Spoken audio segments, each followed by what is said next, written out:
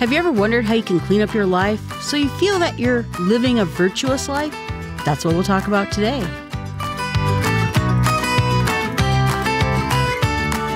Search others for their virtue and thyself for vices. Benjamin Franklin. Today we're going to talk about the book, Benjamin Franklin's Book of Virtues, by Benjamin Franklin. And we'll talk a little bit about how it impacted Benjamin Franklin's life and how it impacted other people's lives. I'm always kind of interested how people from the past develop these systems in their lives that are so applicable to our world today. We may think of people living in the past as being rudimentary or not thinking things out, but it's entirely not true. So even when you look back at history and you look back at some of their interesting statements of virtue or ways to live life, they're sophisticated, they're advanced, and they're interesting. Ben Franklin did this system because he wanted to figure out how people could reinvent themselves in the best possible light and really take a look at their own behaviors so that they can be better in how they act towards other human beings and how they really improve themselves to be better citizens, better human beings. As Franklin sat down and looked at all these different types of virtues, he realized that he was falling short in a number of them, and he came up with 12 ideas about how he could do better. Then eventually he picked 13 because it divided evenly into 4 when you picked 52 weeks, so that he could work on a particular virtue at a time. Work on it for a week and then move on to the next thing. And try to fix what's wrong every time you encounter this virtue. So every 13 weeks, he would go through the process again of looking at these virtues. He also charted his progress, and I'll put a diagram of his chart in my show notes, and shared his ideas with other people. He wanted a system that was trackable, a way that he could hold himself accountable to these virtues that he developed himself. And what he found is that once he had this list, and he had his tracking system, that he was able to do the system, and he desired the change once he called out the virtues he did want to change. And in his book, he talks about how they build on each other, how he would experiment with them, and so this was really a life experiment in making himself better. He asked his friends about what his faults were too, because he wanted this to be an honest reflection of the things he needed to work on. And he said that a friend told him that humility, he had to be cautious about how he was coming off to others about his own pride. It's one thing to go around and point your finger and say that person could be better or this person could be better. But instead, he looked at it as fixing himself and working on his own shortcomings. There was an old story about how a man prayed to God, "How can we be better people?" And God told him, "Draw a circle around yourself and start there." Meaning that if you want to have a better population of people around you, you start with yourself, and that's how you get there. There's a fellow back in 2018 called David G. Allen, and he wrote an article for CNN about how he tried to pursue Ben Franklin's path of virtues. And he tried it for a long time. This writer for CNN started his own notebook. He wrote down the definitions of the 13 virtues his own way. Benjamin Franklin obviously had his definitions of those words, but he decided that he wanted to modernize or at least personalize what the definitions of those virtues are. So let's compare that to what Benjamin Franklin came up with. Benjamin Franklin decided that his project was going to be temperance, silence, order, resolution, frugality, industry, sincerity, justice, moderation, cleanliness, tranquility, chastity, and humility. So again, that humility one coming from his friend.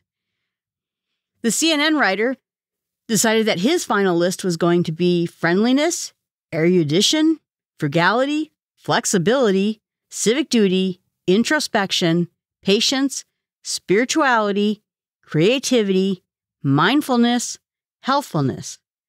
He said that he picked 2 of them from Franklin's list, but the rest were his own. So he followed that same system. 1 week he worked on one item. He said, for example, when he worked on friendliness, he called a friend every day to become more friendly. Another week, for morality, he decided to go vegan. And for year addition, he decided that he would learn something new or learn something new about himself that he didn't know already. So he did this project for a really long time. He decided to keep up his life of experiment after that and tried different experiments, but he found that it was really beneficial to himself. He said that after 10 years, he stopped tracking his own 13 virtues, and now he's perfect, except for humility, he supposes. But he said that the reason he walked away from this was not because it wasn't effective, because it was effective, and he felt like he could be solid in most of those things. He said that Franklin didn't reach his goal either. It wasn't perfect. He says that you can have your own wisdom project and come up with your own ideas, your own virtues, your own 13 virtues that you work on 1 per week, 4 times a year, and see if you can get better at them. He says that he can't recommend this experiment enough, as long as you really try to do it. Franklin wrote this particular piece at the age of 20 in 1726, and he said that he practiced most of it for the rest of his life. He said that the virtues are temperance, do not eat to dullness, do not drink to elevation, silence, speak not but what may benefit others or yourself, avoid trifling conversations. Order, let all things have their place, and let each part of your business have its time. So it's order in what you do and what stuff you have. Resolution, resolve to perform what you ought, perform without fail what you resolve. So resolve to do the things you should do and then do them. Frugality, make no expense, but do good for others or yourself. Waste nothing. Industry, lose no time, always be employed in something useful, and cut off unnecessary actions. Sounds like that book Essentialism. Take out the things that don't matter and do the things that are really important. Sincerity, use no hurtful deceit. Think innocently, justly, and if you speak, speak accordingly. I think that sincerity one is probably my favorite. Justice, wrong none by doing injuries, admitting the benefits that are your duty. Cleanliness, tolerate no uncleanliness in your body, clothes, or habitation. Tranquility, be not disturbed at the trifles or accidents common or avoidable. So just don't get so ruffled all the time. People make mistakes. Chastity, rarely use venery but for health or offspring, never to dullness, weakness, or injury of your own or another's peace or reputation. Humility, imitate Jesus and Socrates. And again, that was his last one, and that's the one he struggled with the most. So he said that his original habit was frugality because he grew up that way. His father taught him to be frugal, and so he was very good at that. He considered industry as a means of obtaining wealth or even admiration or position in the world, so he thought that one was very important. He saw this quote about a man who is diligent in his calling shall stand before kings. And what he said was interesting in the end is he stood before 5 kings and even had dinner with the king of Denmark once. So it was his industry that led him to be in the presence of high-positioned people. And he said while he often knew what the right and wrong thing was to do, he found it hard to actually do those things. It's weird because you know what you want to do, whether it's dieting or exercising or saving money, yet the action is always the hardest part of it. So he said that sometimes he just wasn't paying attention, sometimes something took him by surprise, and he would fail at a particular habit he was trying to accomplish. So just knowing them isn't good enough to actually getting them done. So he put them in a particular order, and just to give you a quick example, is that he decided that temperance would be the first one, because that was going to keep him out of trouble. And then silence was the second place item that he had. And then came order. And being orderly would allow him to have more time to do his other projects and his other virtues. Resolution would be the habit that would keep him stuck to his proper virtues, his proper actions. And by being frugal and having industry, he would stay out of debt. He would have the money and the ability to accomplish the things he wanted to accomplish. And having that frugality and industry would help him with sincerity and justice and the rest of them. And so he really wanted to stack these in such a way that they benefited the next thing. He said that when looking at this, he used Pythagoras in the golden verses so that he can examine what would become necessary to do. He then came up with this grid that was every day of the week and then each of the virtues. And then he would try to check them off on how he did for each of those particular pieces. Did he accomplish on any given day any of those types of habits he was trying to press forward with? And remember, he was only going to work on one for a week, but that didn't mean that he didn't expect that at some times he would get there. Anyway, even if he wasn't working on that particular virtue. Then he had a diary where it listed every hour that he was awake, and he went through this process. So he would get up in the morning, he would clean himself, he would address powerful goodness, which we won't talk about in this particular podcast, and he would look at the day's business, trying to figure out what it was he was supposed to do. We've talked about day planning before. Then he would start studying whatever it is he was looking into, and eat breakfast. He would ask himself a question of the day. What good shall I do this day? That was after he got done with his morning routine. Then he would work, he would read, or look over his counts and eat lunch. In the afternoon, he would work again. In the evening, he would put away all the things. He'd eat supper, listen to some music, have some great conversation, and examine the day. And his evening question was, what good have I done today? Then nighttime would come and he'd go to sleep. It was really a very modern take at what a daily practice looks like. I love the questions, asking at the beginning of the day, what good shall I do today? And at the end, reflecting on it, what good have I done today? Really powerful stuff. So I was really impressed by how not only introspective this was, but how it was meant for action, how it was meant to do things, not just reflect on things. And he talks about this story where basically this person wanted the perfect axe, but after he saw how much work went into building such a perfect axe, that when the blacksmith offered him an axe that was pretty darn good, he decided that he liked that axe best anyway. And the idea behind it is not about giving up on things, not about lacking perfection in your virtues or your behaviors, but realizing at some point that it's good enough to get there, to get those items to where they're pretty darn good as compared to looking for perfection in everything that you do. But in reflection at the end of his life and after the time that he spent on this, he said that he never really achieved perfection, no matter how hard he tried to get it. He wanted to obtain it, but he fell short. But he realized that even just going through the practice of trying to attain these virtues made him a better person, and he said, quote, a happier man than I otherwise should have been had I not attempted it.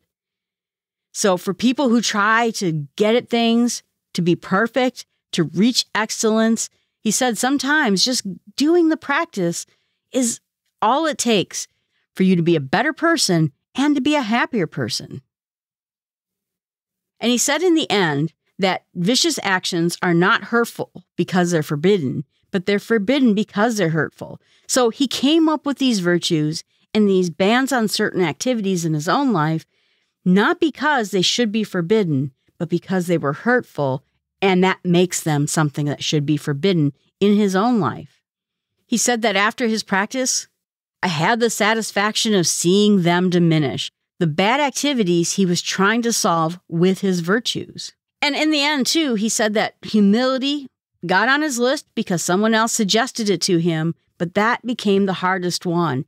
And he said he couldn't, quote, boast on much success in acquiring reality in this virtue. But he said he did pretty good, and he worked his way into a lot of improvements.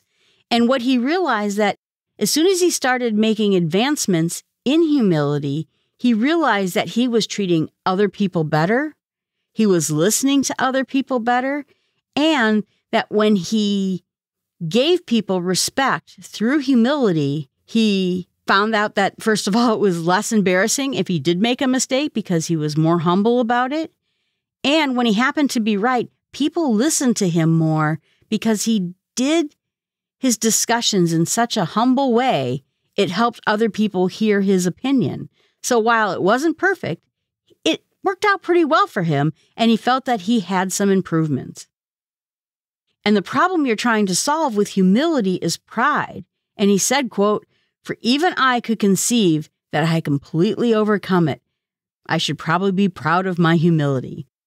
There's the old Benjamin Franklin wit. He was always such a good writer because he was such a funny human being. I like this system. I thought it was really interesting. And again, it feels very modern. Half the books that we talk about, even in this podcast, talk about many of these things, whether it comes to treating other people well, whether it comes to being industrious or getting rid of the things in your life that you're trying not to do. I think it was really good. And I think his routine and his diary also very good. My challenge to you is either take Benjamin Franklin's 13 Virtues or David Gallen's 13 Virtues that he did in the column. I'll post a link to that article so you can look at it yourself and come up with your 13 virtues that you would like to tackle, let's say for just a year, to see if you could record and work on one of them each week, 4 times a year, to see if you can gain some traction on it. You want to make sure that the challenge is worthwhile. Don't say, "And I vow to play more video games," or "I vow to watch more TV." Challenge yourself. Challenge yourself on the things that will make you a better person, things that maybe have nagged on you your whole life. Or, again, if someone else has an opinion about what virtues you should work on, something that maybe is nagging other people about you, and come up with a serious list. Write them down and create a grid so that you can track on any given day how well you tackled your 13 virtues. And our fun entertainment advice of the week comes from the cartoon The Flintstones. Where are we this time? Let's ask that man over there. Pardon me, sir, but could you tell us where we are? Certainly, friend. You're in Philadelphia, the city of brotherly love. Philadelphia? The city of brotherly love? That's right. Oh, pardon me for yawning. I got in rather late last night. Oh, that's not good. Early to bed and early to rise makes a man healthy, wealthy, and wise. You don't say. That's very interesting. Perhaps I'd better write that down. Here, would you mind holding my kite? Oh, and would you hold my apple? I eat lots of apples. You know what they say. An apple a day keeps the doctor on his toes. It keeps him away, too. By George, that's clever. I'd better write that down, too. This is quite a kite you have here, mister. Where did you buy it? Oh, I didn't buy it. I made it myself. A penny saved is a penny stashed away, you know. You might even say it was a penny earned. Ooh, that's even better. I'll write that down, too. See, that's why a podcast is so important, because it teaches you in-depth things, like the fact that Wilma Flintstone helped Ben Franklin come up with all his platitudes. And I bet she came up with the 12 virtues, too. Heck, she might have even been the friend who told him to get some humility. All right, thank you very much, everyone. I appreciate the fact that you're listening. If you have anything you want to say to me, I'm Jill at smallstepspod.com. And you can reach me on Twitter and Instagram also. My website, smallstepspod.com, has everything else. And tell your friends that they can tackle virtues in their lives so that they're happier and a better citizen, a better human being, using small steps.